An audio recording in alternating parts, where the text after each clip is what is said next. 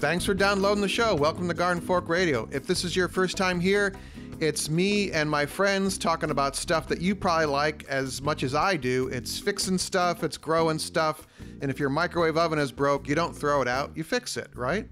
So here today to tell me how to fix my microwave oven is my friend Erin from The Impatient Gardener. Hi, Eric. How do I fix my microwave, Erin? I have no idea. I cannot help. That's why I'm watching your YouTube videos. I have no idea how to fix my microwave oven or yours. But some of the commenters told me how to fix it in a really nice way, let's just say. See, there you go. You got everything you need right there. You don't know what you're doing. But then there's a couple guys. Long story short, everyone, I just put out a video about trying to fix my microwave oven, and there were some cranky people, which there always are. Anything I do electrical, anything involving electricity brings out this group on YouTube. But then there's this other group that is like, good start, Eric. Why don't you try testing this, or you should have tested that. And, you know, when I had this, I tested the micro switches in the door, and that was it. So the good guys outweigh the cranky ones. Well, that's sort of how it is in life in general, I think. The good people and the good guys and the people who aren't having a bad day generally outweigh the people who are. Yeah, the problem on like television now and these screaming political shows is that the crazy 2% get their message out, you know? Right. While you and I are normal and having too much, we're too busy, making a living and making sure the sidewalk is shoveled. So. Right. Speaking of electrical problems, you know who's having some electrical problems is Garden Fork friend Will Wallace, who it keeps getting in trouble because he keeps making the same joke of putting an outlet in sinks and showers. And a lot of people get very concerned. It's a fake outlet and people don't know that. And then they get really upset with him. So in Will's Instagram feed and on his The Weekend Homestead is the Instagram feed, and also on Facebook, he tiled a bathroom and a walk-in shower, and he put a fake electrical outlet in, he glued it onto the tile and then took a picture. And he did the same thing with a undermount sink in the kitchen as well. And he got all this traffic on Reddit, and he landed on the front page of Reddit, with people arguing about whether it was photoshopped in or whether that was an actual outlet and whether it violated electrical codes or not. So he'll be on the show to talk about that. I just think it's really funny that many people take it that seriously, because they must really think Will is really off his rocker. Well, that kind of comments on our society and in Washington, D.C. right now. You know, it's just like they just kind of go for the sensational. And meanwhile, but I have a little caveat here. Will, we text all the time because he lives in the middle of nowhere in Minnesota there. And that's not a bad thing, by the way. But some nefarious Instagram and Twitter accounts copied his image and put it out as their own. Oh, no kidding. Yeah, so the clickbait Twitter and Instagram mean people took it and ran with it, which was that's really a drag when that happens. And it happens, I think, to anyone who puts anything out on Instagram and Facebook. People steal images all the time, and it's really it's really just a drag, because people who make those images have to go, if they care, which they do, they have to go chasing those down, and then you have to make disputes to the service that they're put on, and it's a lot of time for nothing. And it's, the general rule is, just so everyone knows, you can't just take someone's image and reuse it without their permission. Yep. Their explicit permission to reuse it. And then at the very least, you need to give them credit. And sometimes you need to do more than give them credit, but you have to ask first. And most people are so nice about it and just say, absolutely, please use it, but please give me credit. And then everybody's good. NBC News, actually, one of their, I can't remember what show it was, but they were like, oh, we're doing a thing about Bee Desk. Could we use some of your video? And I'm like, if you want to pay me, sure. And they're like, oh, we don't have any money. I'm like, you're NBC, the network. Right. So I was just like, and then somebody else wanted to do use some dead bee footage about, oh, I'm doing a video about pesticides and how they kill bees. Can I use this stuff from your video? I'm like, no, because these bees didn't die from pesticides. Right. So it's interesting how, anyway. Well, I'm glad they asked, though. I mean, the ticket is at least they came and asked. Yeah. What a tangent here. So we're actually here to talk about garden soil tests and arthritis in your dogs, and maybe the new Japanese market that I went in the other day and bought a bunch of stuff. Great. So what do you want to talk about first? Soil tests? Well, you did some, well, first of all, you have a website and a YouTube channel, all called The Impatient Gardener, and you can write garden articles. Well, just your writing in general is so much better than mine and engaging. I'm like, oh, what did Aaron write about this week? And I'm just sucked into the website. But you did some garden soil tests, and I thought people on Garden Fork would like to hear about that. Yeah, I did. So first of all, my caveat is I think anybody who's into gardening has probably been told at some point, oh, go get a soil test. And I think people kind of roll their eyes at that because it sounds like a really difficult process. So I made a YouTube video in which I'm trying to show you just how easy it is to do a soil test. And when I say a soil test, I'm talking about like a real soil test where you send it off to a soil lab, not one of these quickie deals where you go to the hardware store and get all the little tubes and put your soil in there. I mean, those are okay for little checks, but if you want to really get a picture of what your soil is all about, you should just send it off to a soil lab. So basically I did this video and I just show you how to take soil from a couple of different places. In this case, I was testing the soil in my new vegetable garden, and that was all soil that I had purchased last year. And I mean, technically I had an idea of what was in that soil because I purchased a special blend and they told me what the percentages of it were, but you don't ever really know what you're getting. Yeah, I learned the hard way that.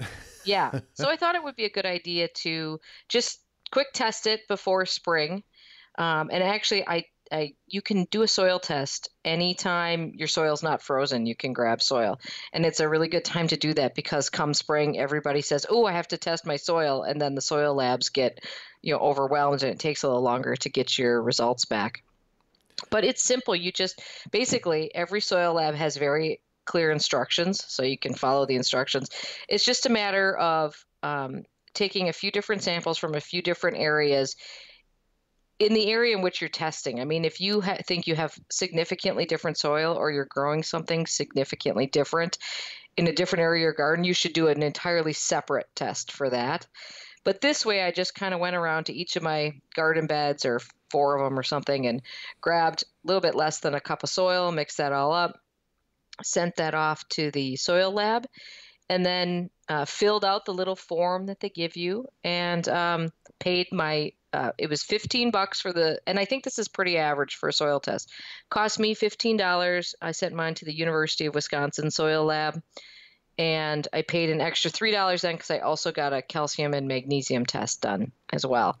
Most soil labs, if you're looking for a soil lab, start with your local public university, probably your state public university. Yay. Most of them have soil labs associated with them, and that's kind of the easiest way to find a soil lab in your area. And it's important to not, like if you're in California, you don't want to send your soil sample to Wisconsin, because the people in your state, the soil experts in your state, will have a much better idea of what they're looking for and what is common there. So that's a little caveat there. But anyways, then I got my soil test back and I found out what was in there. I was going to ask you at first what was in there, but I wanted to hear the story. So there you go. So it was not a big surprise. There was nothing earth-shattering in there. The one surprise that I had, and it was a little bit of a disappointment, is that one of the things that I struggle with here is that our soil is alkaline. Mm-hmm. Most plants want to grow in soil that is neutral to a little bit acidic. Either end of the spectrum is not good for most plants. So I struggle a lot of times with the alkalinity in our soil. And I was hoping that because I purchased the soil, that would be more towards neutral. It turns out that the pH is 7.4, which is is at least a little bit alkaline, Right. and it's actually borderline quite alkaline. So that was a little bit of a disappointment. It's not a huge deal, and I will probably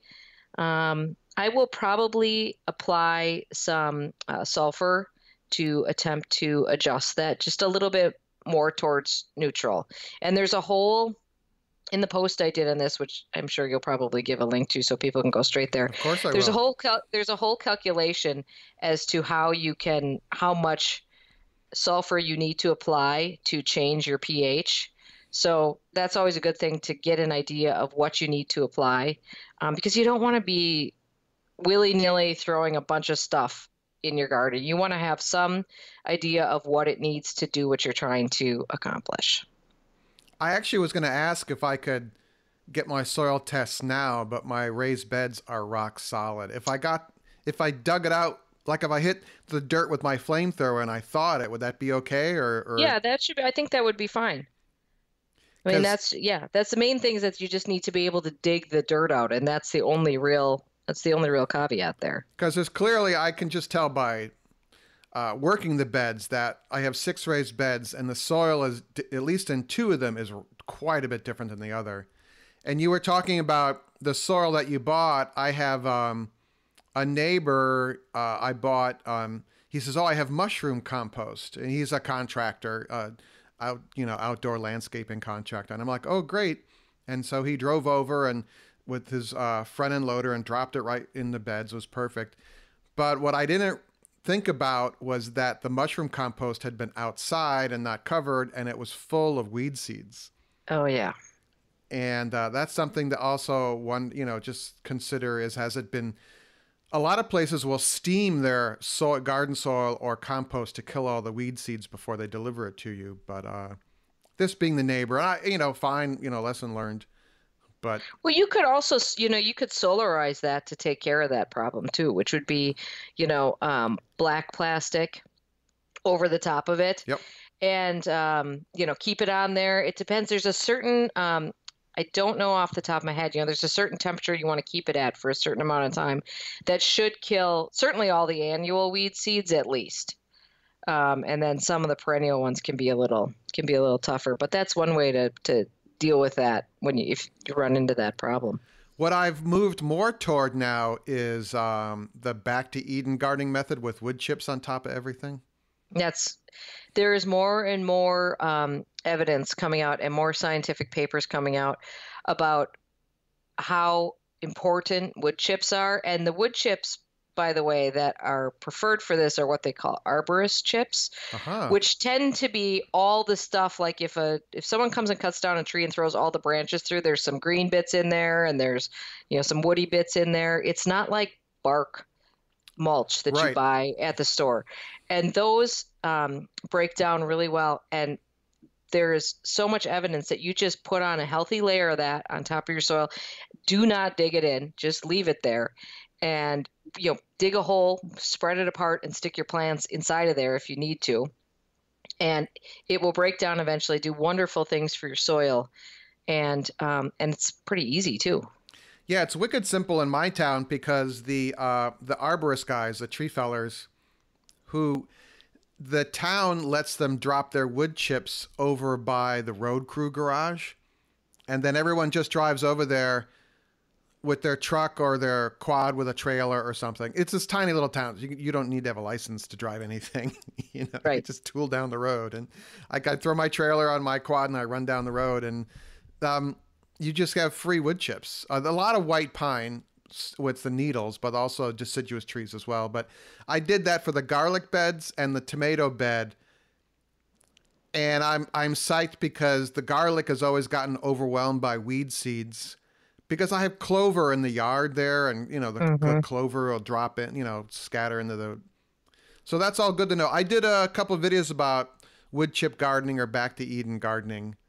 And there's a YouTube channel I think it's called Back to Nature. I'll link to it. This couple up in Canada they're not homesteading. They're homesteading, but they also shop at the grocery store kind of thing. And I think their videos are really well done, and they talk about that method as well. Just one other resource, and I have not personally used this, but I've read a lot about it. There is a service, and this is apparently nationwide, and you can go to a website called Chip Drop. And what it does is try to link arborists who are trying to get rid of chips with homeowners who want a load of chips, and it's free. Oh, neat. I don't know a lot about it. Like I said, I've not personally used it. My understanding is, it's one of those things where you have to have a big spot reserved and you get what you get. It's not like you can call them and say, oh, I only want, a couple of yards. No, you're going to get a load. You're going to get a dump trucks full of chips, and you need to tell them where they need to put them, and they'll stick them there. But it's a great opportunity if people are looking for that, and get that stuff for free. And what a fabulous way to sort of, take care of a problem where someone's trying to get rid of something and someone else needs it. Something to consider there, which I learned, well, we learned when we were when I was kids, we learned the hard way, is the truck came to drop the chips, and there's a ditch, between the road and the yard. And this big dump truck, he's like, I'm not going in your yard. He dropped it right there in the ditch. So we had a lot of shoveling to do. Oh, yeah. Yep. So just quickly, I just want to, because I know you're going to just keep going off. I want to just quickly talk about calcium and magnesium in my soil. So the reason I tested those things is that a lot of times people will talk about problems with vegetables, and people add things when they're growing vegetables. So a lot of times people add Epsom salt, and there's a whole bunch of people out there who will tell you that Epsom salt is the best thing you can do in your garden. And the answer is Epsom salt is only needed if your soil is low on magnesium. And so one of the reasons I tested that. So it's not magic. Well, I mean, no, technically it's not. So that's one of the reasons I tested that, was just to eliminate. I didn't have any expectation that this soil would be low on either calcium or magnesium, but I wanted to just rule that out as a problem. So, which it did. It's in fact, both of them came back on my soil test as being quite high. So there's absolutely no need to worry about a magnesium deficiency. And the same with calcium. A lot of people think that everyone wants to grow great tomatoes, and a lot of people struggle with blossom end rot. And there's sort of this misunderstanding with blossom end rot that it's caused by a lack of calcium. So people do things like add Tums to the soil, like Tums, the thing that you take when you have a stomach ache. Yeah, or seashells, or seashells, and all kinds of things. And unless your soil is deficient in calcium, and I don't believe, by the way, I don't think either one of those is really the best way. If you do need to add calcium to your soil, I don't think either one of those is the best way to do it. But unless your soil is deficient in calcium, that's not something you have to do. And blossom end rot is really caused by a watering problem. It's an inconsistent watering problem. So what happens is calcium is needed in all parts of the plant. So the plant takes up calcium.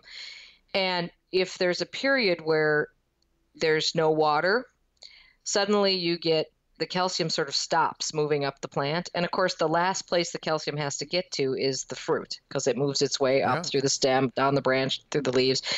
And so what happens is when there's this random amounts of sort of, there's too much water and then there's not enough water, and inconsistent watering causes that blossom end rot. By the way, sometimes blossom end rot will pop up in the first fruits that you have, and then it just kind of dissipates after that. So if the first tomatoes you pick have blossom end rot, don't freak out and pull your plants out or something, because there's a good chance that that problem will diminish or disappear throughout the season. And having wood chips over your tomatoes would even out the moisture dehydration of your soil, Yeah, absolutely. Mulch is the single best way to keep your soil at a more steady moisture. So that's a great, because, I get it. It's not, sometimes you just get to your garden when you get to your garden. I mean, we all garden, most of us all garden in the real world, in which sometimes you have a really busy week and you can't get to your tomatoes, every other day to water them, or there's suddenly a big rain and then you sort of forget for a while, whatever. So mulch kind of covers up, helps with all that. I did I made a wood chip mulch raised bed on steroids when Troy-Bilt sent me the chipper shredder for my blueberry plants, because my blueberry plants were kind of in the kind of weedy part of the yard. and they sent me, and that was a sponsored video. They sent me the chipper shredder and asked me to make a video about it. And I had a lot of fun doing it, but I built a raised bed around the blueberry plants. I weed whacked all the weeds down as low as I could to the ground, and then I put cardboard. I actually put the shipping box that the chipper shredder came in because it was so big. I put 2 layers of corrugated cardboard down, then the wood chips on top. And I think that's kind of the ultimate in wood chip cardboard mulch. And that, I have not seen any weeds come up at all. So it's very nice. See, there you go. Great. Yay. So I'm actually gonna drop the dollars and test each of my raised beds because I think I'm very curious to see what they're about. Because one of them, the dirt's very brown and well, not just kind of like a light brown, and it looks like a clay. And one of my neighbors, said, "Oh, I have some garden soil," and he brought it over, and I put it in, and I wasn't there when he dropped it, and I'm like, "Oh, I wish I would have looked at this before they brought it over." So, The nice thing about getting a soil test from a soil lab is that they come back and give you suggestions for what you should do. Because one of the things you do when you fill out these forms is you tell them, what are you trying to grow there? And so they will come back and give you the suggestions, and then they often will link to additional articles or places to get additional information on it. But I think if you're willing to spend the money on that, I think that'd be a really interesting exercise to compare what you're seeing and how that equates to what they find in a soil test. So a left curve here on soil tests, because I live in New York City during the week, and one of my best friends, Brian, where I keep my honeybees, he is a young child, and I helped him renovate his row house, and he's like, "I'm going to test the backyard. I'm going to get a soil test," because he's a gardener as well. And he got the regular soil test, but he also got the toxicity test as well. And the lead and chromium in the soil was off the charts. Oy. Which is normal in New York City, I've learned, because of 2 things. Every neighborhood in Brooklyn had its own incinerator for a very long time before they had where they would load it onto barges and ship it somewhere else. And also the backs of the houses are, the row houses are brick.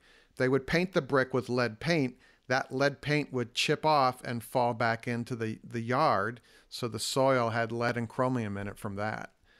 So he actually dug out a foot. Another friend is like an eco engineer guy, and he dug out a foot of soil that was removed safely into a covered dumpster. And then he laid down this heavy duty landscape fabric and brought in a foot of topsoil from Long Island. And so he has a lead-free backyard. Wow, that's quite a project. All done with 5-gallon Home Depot buckets. Oh my gosh. Because you can't get a machine back there. The row houses are all connected, so there's no way to get a machine back there. Wow. Another thing I guess somebody could do in that situation, depending on what type of gardening they wanted to do, is and depending sort of why they wanted to get that out of there. I mean, if I had my kids running around on the grass, I don't know if I'd love that. Yeah. But if you're just worried about from a gardening, that's when you could go to like a raised bed thing and bring your, essentially get your new soil in via a raised bed. It's funny because we actually ended up building raised beds with some of the lumber that we recycled out of the building, these dimensional 2x6s, which are phenomenal. Oh, wow. And we did the lasagna gardening method where we put in cardboard and then compost and then spoiled vegetables from the food co-op and then straw.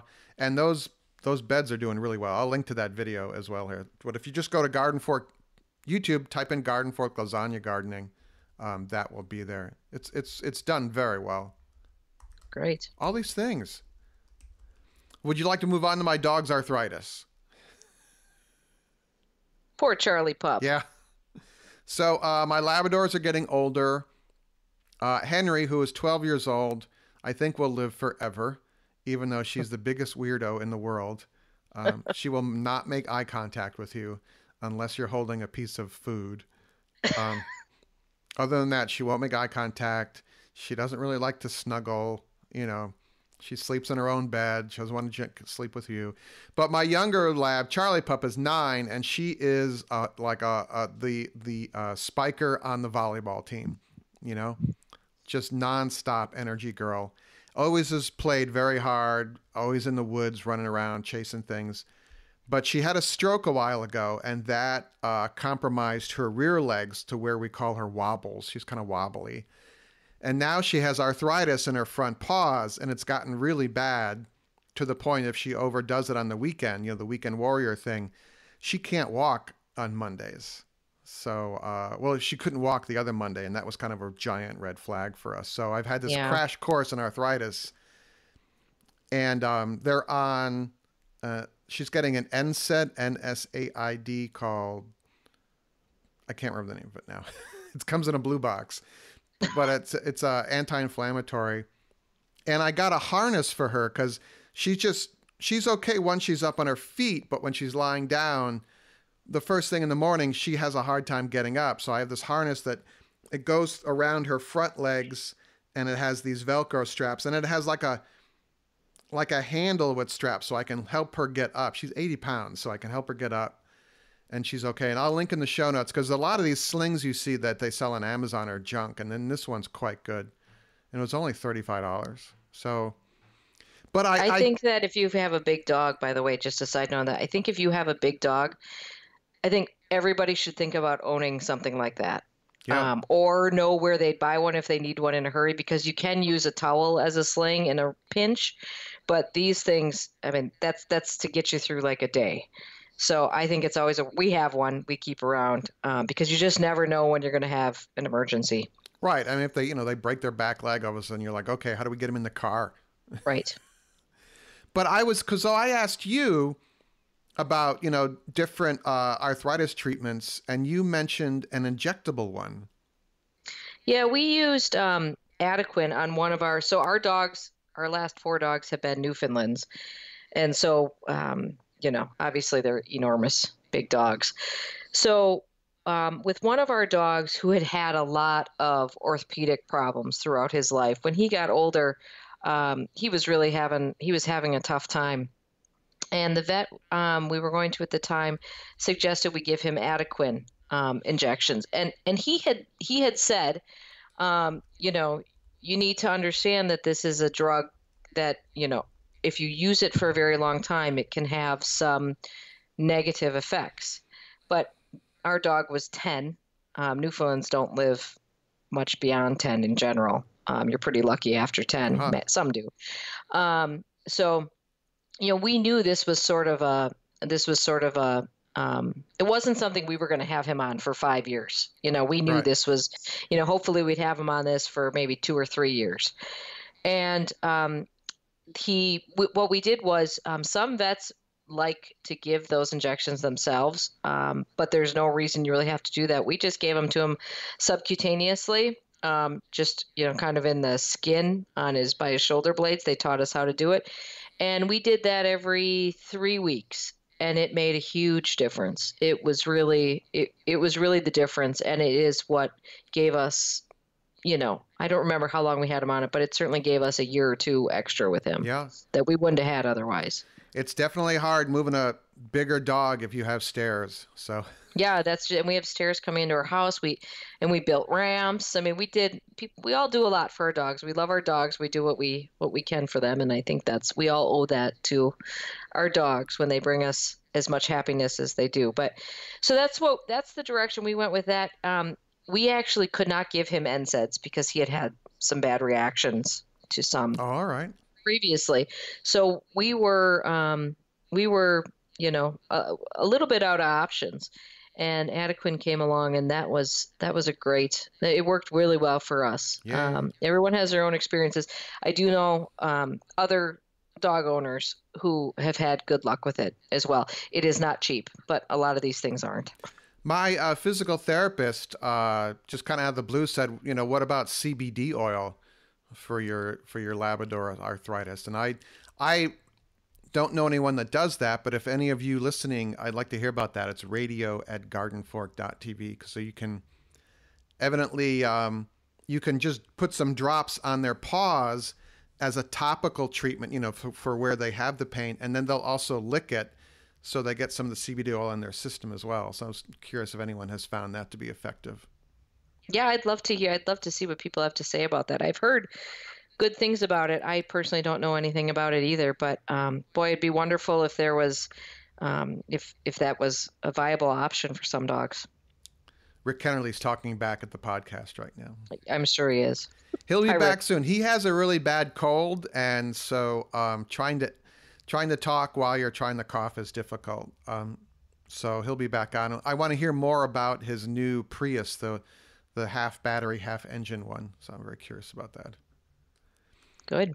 So there's in Brooklyn here, there is a series of warehouses with piers along the bay, the harbor, that were kind of fell into disrepair, and then they became some small manufacturing there. And a company that, if you've been to Manhattan, the Chelsea markets, was the Nabisco Baking Company. It took up a full city block, which is, in other words, like Macy's department store is a full city block. This thing's they rebuilt Chelsea Market and made it thriving, and now they have invested in Industry City in my neighborhood, which is many times the size of a city block.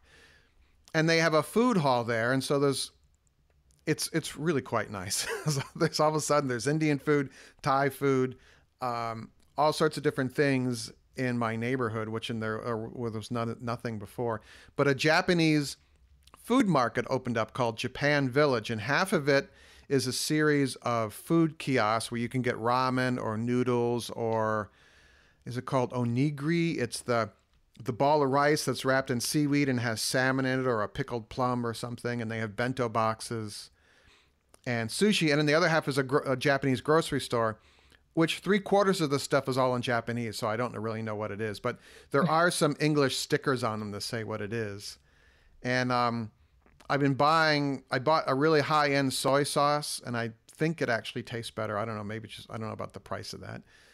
But I bought some, it's called koi dashi sauce, which is a soup base for a lot of different Japanese stews and soups. And I took a picture of it and I put it on Instagram, and somebody said, "Oh, I use this all the time for cooking," and pointed me to Kenji Lopez Alt. He has a couple articles about using this on Serious Eat, so I want to read about that. So that'd be kind of interesting. Well, that's great. That's always, I think, when you can find those little places that have those ingredients that you can't get normally. That's always fun. And I've been using I make miso anyway, but I've just been making like kind of boring American guy miso, And so I went there and I bought a nicer tub of miso, and I've realized that you can essentially take X vegetables, cook them down, cook the thicker ones longer in oil and garlic and onion, and then when it's ready, you can I've been throwing in buckwheat noodles or soba noodles, and then 1 tablespoon per serving you're going to have of miso paste, a red or a dark miso. The white miso is kind of boring for me. And you have a meal. The key thing is don't boil miso because it's a fermented product and you will ruin all the probiotic qualities of it. But just before you're about to serve it, pour off some of the broth, mix in the miso into that, because it's actually hard to get miso to dissolve completely because it's a thick paste. And you look like you know what you're doing. That's a great tip. I love that. That sounds wonderful. Yeah. I'm all about looking what I know what I'm doing. Well, that's how I am in the kitchen too. Like I think I know how to fix a microwave, but we're on to phase 2 now. So some very interesting comments there. It's kind of mainly good, but I'm one guy when his microwave breaks, he goes to the thrift store and buys another one.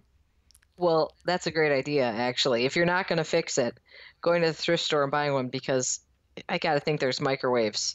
Well, I think there's everything in thrift stores right now because everybody has decluttered their house to the point where thrift stores can't take anything more. But I bet you can find a microwave at most Goodwills. I've been pretty successful at decluttering. I try and get rid of one thing a day, and that way I don't get overwhelmed by the process. And I had some Macintosh system disks from like 5 years ago. They're for the Mac G5 or a PowerBook or something. And I took a picture of the 2 discs. I put it on eBay for $1, and somebody bought them in like 5 hours. Oh, see? That's great. And I like that because I got it off my table and it went somewhere that someone needed it instead of into a landfill. Right. And Apple Right. doesn't sell that version of the software anymore anyway. I mean, they only sell, their whole idea is to, mothball everything, so you have to buy a new one. Right. And so that's what I do. But I mean, I'm a big Apple fanboy. Oh, I have the picture here. Let me see if I can read. If you're curious, they're Power Mac G5 OS X installed discs. It's a 2-disc set. Very exciting imagery of the 2 discs. But it's a great way to get rid of stuff that you don't want, but you hate the idea of filling up a landfill with. So I love that idea. At the office, we probably have cabinets of that stuff because we're actually exactly that stuff probably, because we've been all Mac for forever since those first Macintosh computers came out. Yeah. That's what we've used. And I know we still have some of that original software that came with some things. Now, that probably wouldn't be any use to anyone other than as a collector's item, if anyone cares about that. But some of the software that's maybe 10 years old, I bet you that would go for sure. yeah, it's funny. I have the irony of this is that I have 2 of these they're Apple Macintosh wireless routers, and they're extenders or repeaters. So they grab the original signal from your base home router and they'll extend it more. And I tried to configure them. I wanted to plug one into my garage, and I was actually going to run an Ethernet wire to it so it would extend the signal from the Ethernet cable. And I plugged it into my new laptop, and they said our software no longer supports these devices. Yeah. Yep. But they work. They don't work at the newest wireless, N range or G range or whatever. I'm like, I just want to have Wi-Fi in my garage. Such problems. Yeah. Needing Wi-Fi in your garage. I'm trying to put Wi-Fi in my garage and not have to buy another Wi-Fi router. So if someone has a solution for me, hold on, I'll read what the kind of thing it is. Hold on. Here, I'm holding them up to the microphone so you can see them, right? Airport Express Base Station. I have 2 of them. One is slightly older than the other, but you can plug an Ethernet cable into them. You can plug a USB. You could plug speakers. You could play music from iTunes on your phone or your laptop through this. I mean, they were so versatile but now I can't configure them for my new Wi-Fi. So if someone knows how to do that, radio@gardenfork.tv, and then I won't have to put them in the landfill. So there you go. Help me. All right, I think people have reached their destination. Yeah, probably. So we went from soil. And then some. They're probably sitting in the parking lot because this is waiting for us to finish up. So exciting to listen to. All right, you're on YouTube at The Impatient Gardener, and then also the impatientgardener.com, and on Instagram, where you post beautiful pictures of flowers in the middle of winter. Yes, it's the thing that keeps me going. Yeah. Well, next time you're on, we're going to talk about seed starting. Great. I'm excited about that. Yeah, I have a box of seeds from last year, and I'm not going to buy any new seeds until I use up what I have. So. Oh, so you're way better than I am. I ordered with reckless abandon this year, and I'm a little afraid to even go into the box of all the other stuff I already had because I have a feeling I ordered a lot of things I already have, like the exact same variety even. I got caught up. Okay. All right, everyone. I can't remember what I say at the end of the show, so email us, please, radio@gardenfork.tv, and make it a great day, and we will see you. Bye. Garden Fork Radio's executive producer is Jimmy Goots of hollowbooks.com, and our music is licensed from uniquetracks.com.